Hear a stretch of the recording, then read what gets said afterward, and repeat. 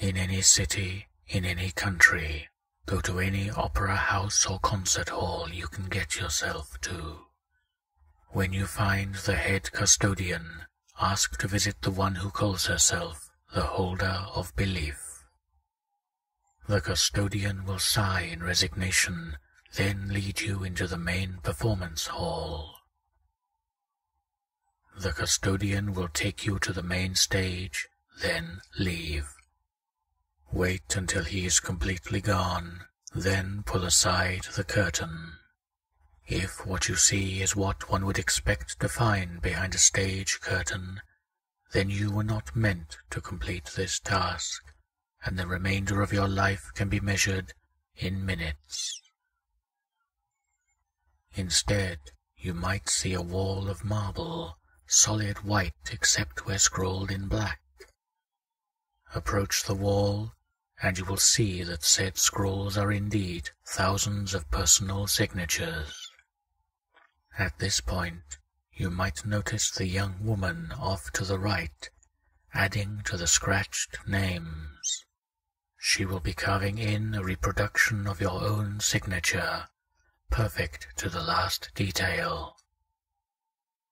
Watch the young woman in silence. When she is aware of your presence, she will turn around and look you in the eye. A white mist will obscure the bottom half of her face, but even what little you see is enough to determine that she possesses a certain mysterious beauty. A disembodied and somehow familiar male voice will ask if you have seen the woman's beloved husband. Ignore the question and ask, how great is their desire to reunite? If the woman's eyes narrow in response, then hopefully you have made peace with your enemies. Otherwise, the woman will produce a violin and proceed to play. The violin itself will not produce sound, but you will hear, in your mind, the sound of crashing waves against a beach.